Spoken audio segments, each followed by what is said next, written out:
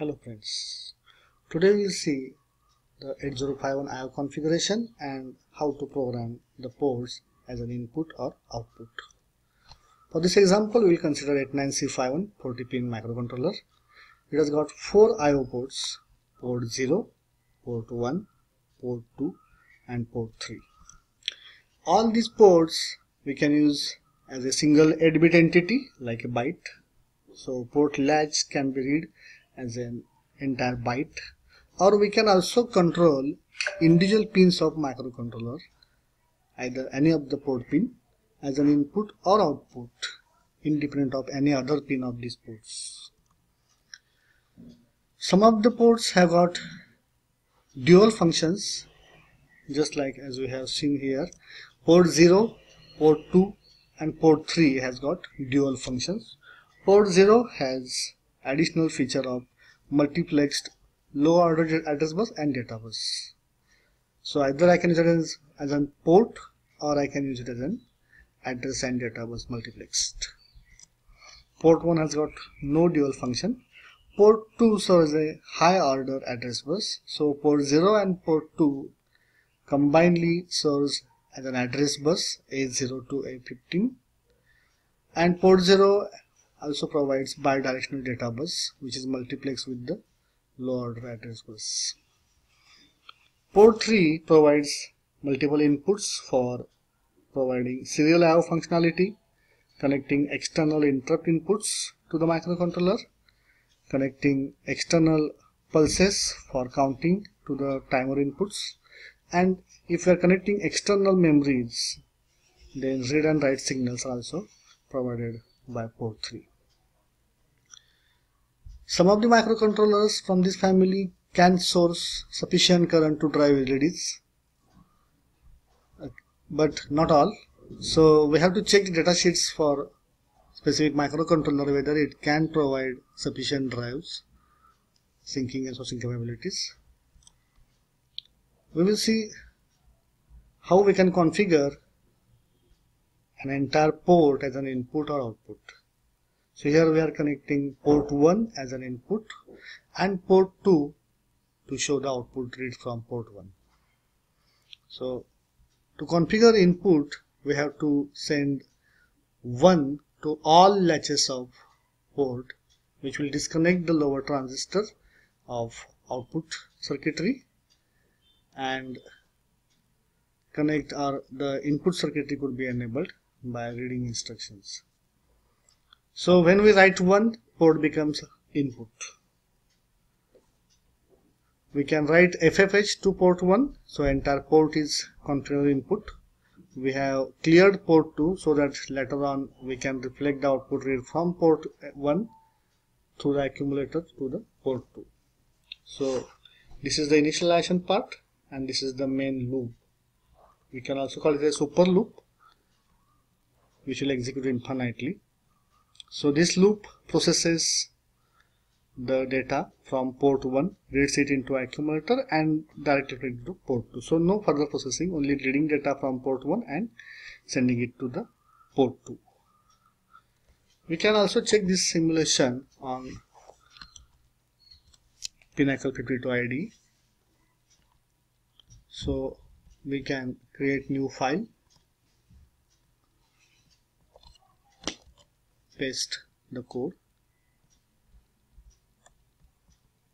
and now I will save this file, save ports.asm.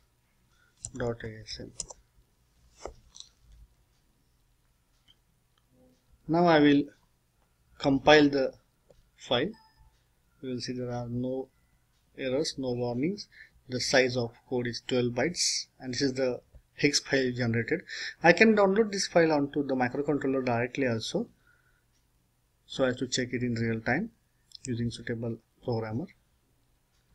We need two additional windows, code window and ports window, to simulate this.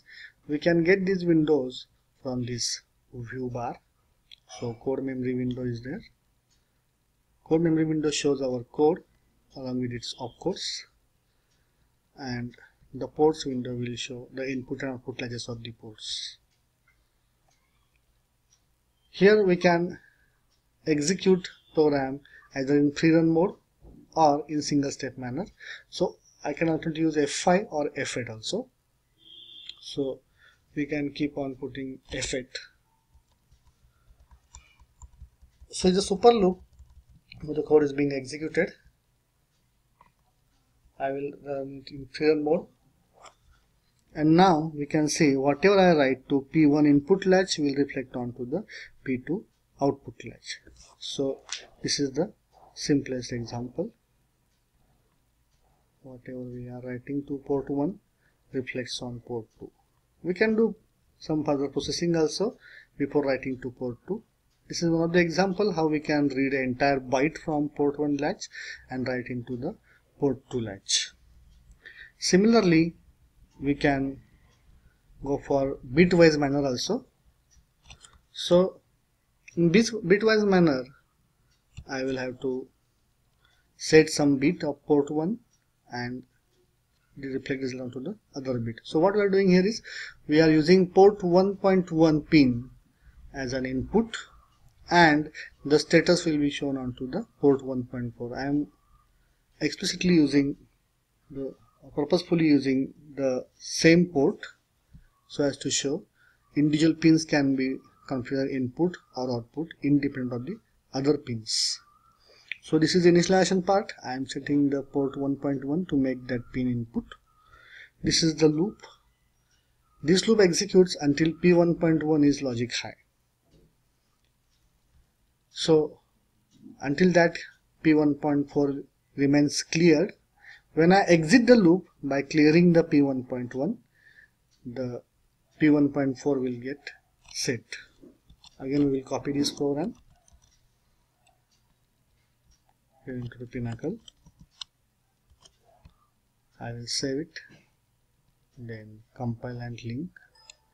11 byte is the code size, no errors, no warnings. Again we will run it in a pre-running mode. So this loop keeps executing. We can see it using the single step manner. Only two instructions are executing one after the other, JB and CLR. So this loop keeps executing until the P1.1 is cleared. So here P1.4 is clear by this loop. When I clear this P1.1, we will see the output. The loop exits and P1.4 gets set. So just look at here at P1.4. When I clear it P1.1 bit, the loop exits and sets P1.4. This is how we can use any of the port pin independently